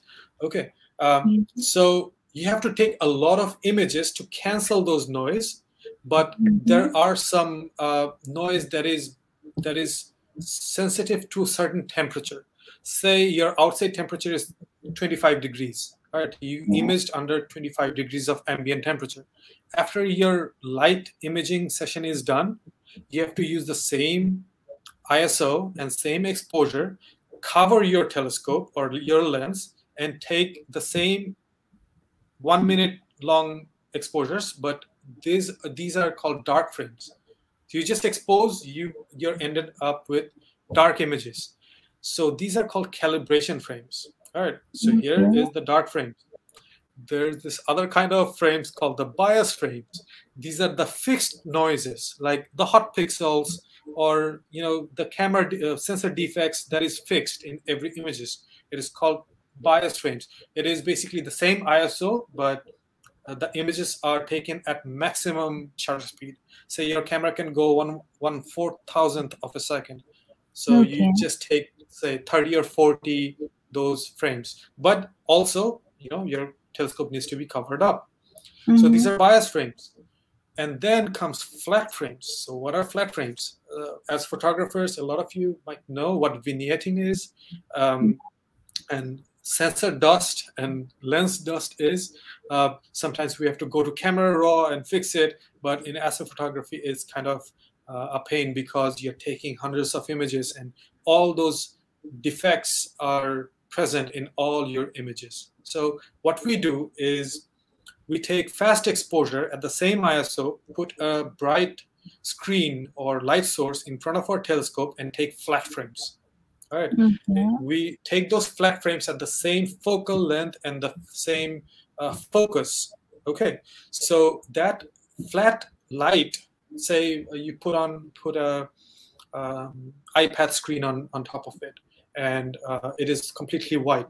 You take fast images, and what you are doing is basically gathering information about your image train, your lenses, your vignetting. The edges would be darker, and the dust on your sensor would be visible in those white images. And when you capture 30 or 40 of them, average it out, then you have what you call a dust removal image or dust calibration image. We call it flat images.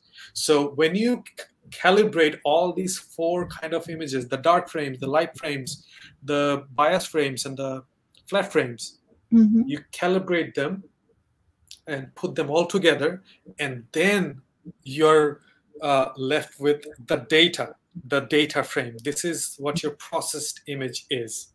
Okay. Your pre-processing is collecting those calibration frames. Processing is combining all those calibration frames and coming out with the raw data, your calibrated data.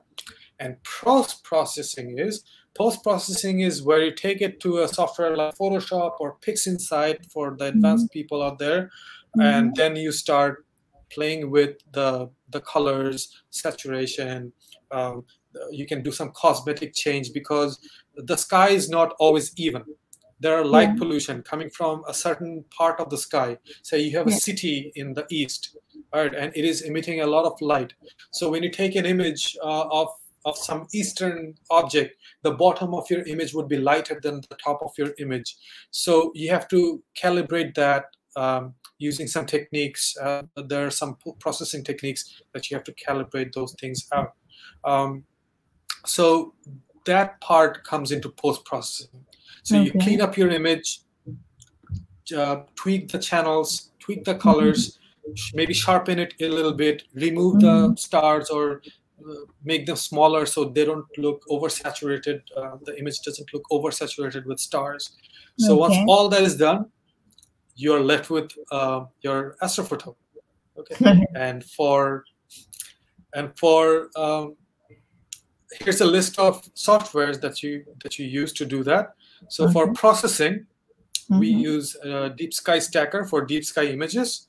We use Auto Stacker and Registax for solar system objects. All right, so if you're taking pictures of the sun, the moon, the planets, we'd stack the frames using Auto Stacker, and we would use Registax to sharpen those images. So we're left with very crispy looking lunar or planetary data or solar data. And for post-processing, I just use Photoshop because I've been using this for decades and I love it. I don't have any plan to change it unless I'll get into PixInsight. PixInsight is like the most advanced astrophotography software out there, like for image processing for consumers. So it is like the Hasselblad of image processing software. But Photoshop does pretty good for me, and I use that. And yeah, so that's basically how I process my images, and I hope I was able to give you an overview about how these images are taken and what software or gears you need to have to start your own astrophotography journey. So we can get into questions now. All right. So thank you. It was definitely we had one or two astro sessions before, but it was more on the photography part of it. But this is the first time I'm coming across somebody who built a telescope by himself as a child and then fall in love with sky, and then again took a break and again getting into this. And your journey itself is a story. So thank you for sharing it with us. Now, when it comes absolutely, yeah, it was really. I mean, I enjoyed every bit of it. It's cool. So we have. Thank you. It's pretty long, and I hope you didn't get, or our audience didn't get too bored. I mean, see, the thing is, our audience are like, some of them will be on live right now, but most of the people watch it later. So that's not an issue. So the first question what we got is from graphite and paper. How do you focus during eclipse through the live view? So it's the question. Yes. So during the eclipse, I mean, you can still see the sun. I would use a solar filter because if you use your naked telescope without any filter, you're gonna burn either your eyes or your camera sensor. So I'm assuming you're taking picture, so your camera sensor would be gone. So what I would do to focus is put a solar filter, and when the eclipse started or before it started, I would focus it on a sunspot. Or the disk. Sometimes the sun is really, spotless. So what do you do? So you try to find the edge and try to make the edge as clean as possible. And then when the eclipse happens, your focus is locked. You have to also have a way to lock your focus. If you're using a camera lens, tape it up. If you're using a telescope, screw it in so it doesn't move around. All right. So the second is a hello from Ratish, and he sent a big heart as well. Okay. The third is again from graphite and paper. How do you? I think we already spoke about it. How do you keep your device temperature in control during long exposure? I can't. All right. So I'm using this camera right over here. Yeah. So it's the Sony, Canon 600D Astro modified, and it doesn't have any cooling. So I actually experimented. Let me see if I can find something. Just let me see. Okay. So this is gonna look like a bomb or something, but it's not. It's a cooler. So I experimented with a cooling device like this. It's a Peltier cooler with a fan, with some circuitry. It does work, but my 3D printer kind of got out of order and I can't fix it right now. So this project is still hanging, but it is possible to use devices like this, a DIY device like this, to cool the back of your camera. But it's not going to do me any much good. Like I can get the temperature down to, say, if my ambient temperature is 30 degrees, maybe I can get it down to 25 to 20 degrees. It's not very useful. And if there's some condensation happening inside the camera, you lose your camera. So, I just have to deal with the noise, with taking a lot of exposures, doing the calibration properly.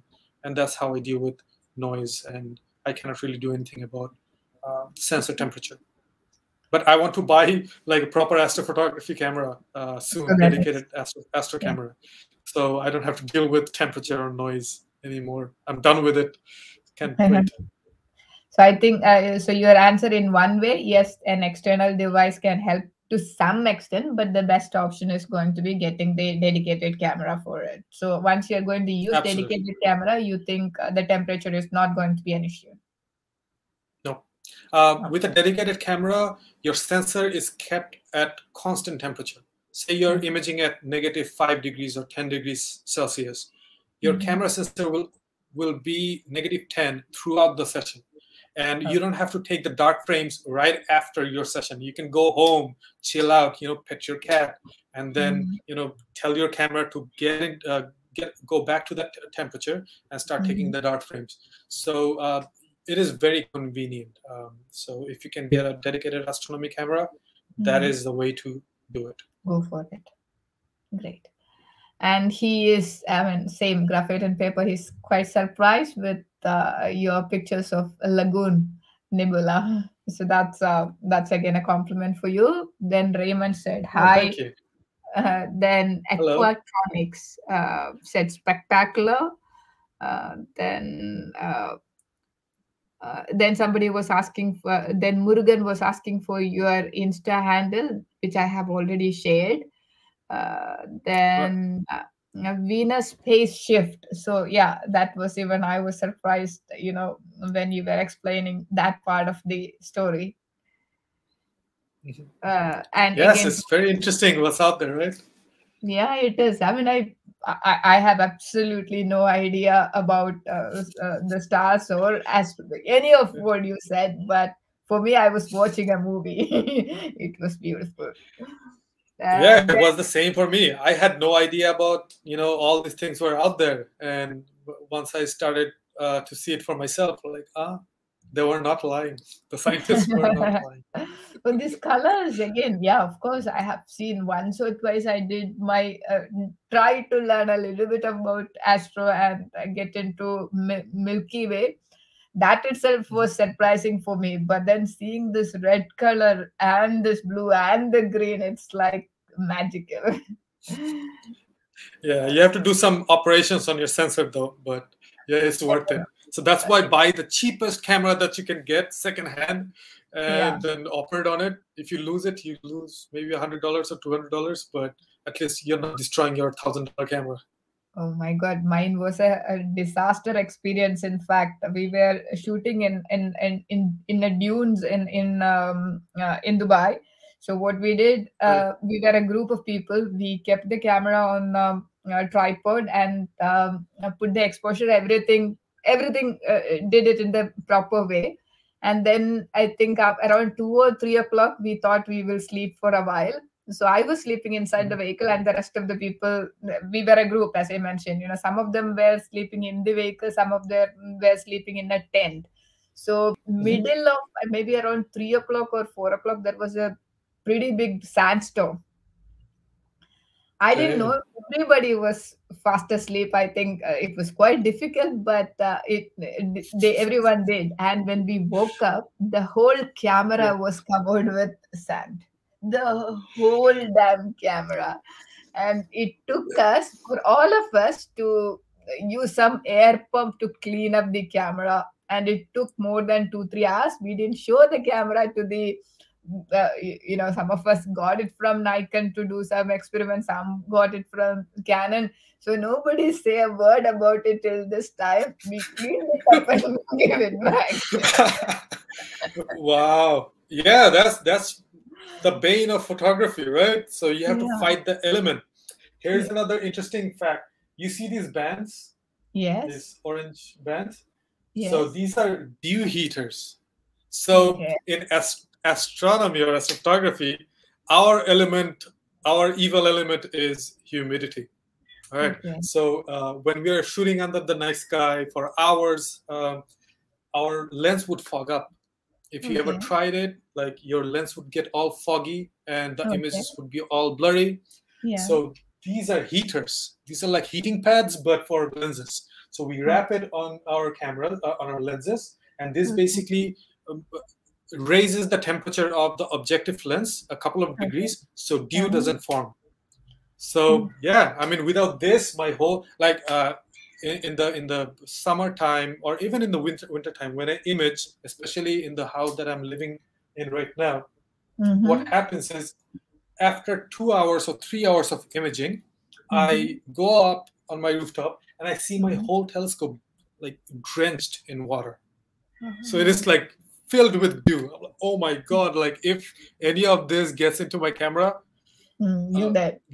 I have to. No, I'm not dead. I just have to like get Keep it another out. one and operate on it. Yeah. So it's not fun. So yeah, we're Yeah, like it's tough. element benders. Yeah. Now Murugan again, I think shared the same opinion about the show. Enjoyed every bit. Thank you. Oh, Setting that an makes all good. observatory at home with a beginner telescope. That's from his side.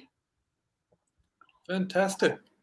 That's great. I Then, dream of having an observatory at some point. I actually have plans to do it in this house. There might be a possibility, but uh-huh. let's see. If Okay. my mount appears in the next century or something. Okay. Yeah. Again, Sriraj mentioned that it's an amazing session, and he have a question.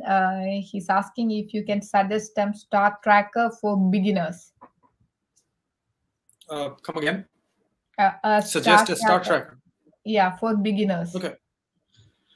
Um, this one, Star Adventure from Skywatcher. Mm-hmm. This retails for $450-ish. Mm-hmm. The whole thing, the star tracker, the counterweight, the plate, and everything. Um, Okay. you have to buy the tripod separately, but the mount itself costs that much. I Mm-hmm. think it's a good starting point because you don't Mm-hmm. want a bad star tracker. You can grow with it. Like Yeah. I could put a camera and a wide angle lens and use this. I can put a telescope on it and use this. So it's very Mm-hmm. flexible. Mm-hmm. It is not computerized. You don't have to hook it up to a computer or anything. It's very easy to use once you understand how it works. So I would Okay. suggest this for beginners. Mm-hmm. There is a smaller version that Mm-hmm. has lower payload. You Mm-hmm. can get that, but I don't know. Lower payload might be interesting to get some Milky Way pictures, but you're locked with that. Okay. There's very little room to grow. And Astro, if you're serious about it, you want to spend Mm-hmm. money on it, Mm-hmm. like get this first. Save up if you don't have the money. And Okay. if you want to start, then you don't even have to have any of this. A Mm-hmm. tripod, a decent tripod. I have a plastic one, and I use that for the first image I took. And a Mm-hmm. camera, a very cheap Okay. camera, and a wide angle lens. Put it together, take a bunch of pictures, stack them, edit them. There you have it, your astrophoto. If you Yeah. if you like the taste of blood, Mm. go buy this.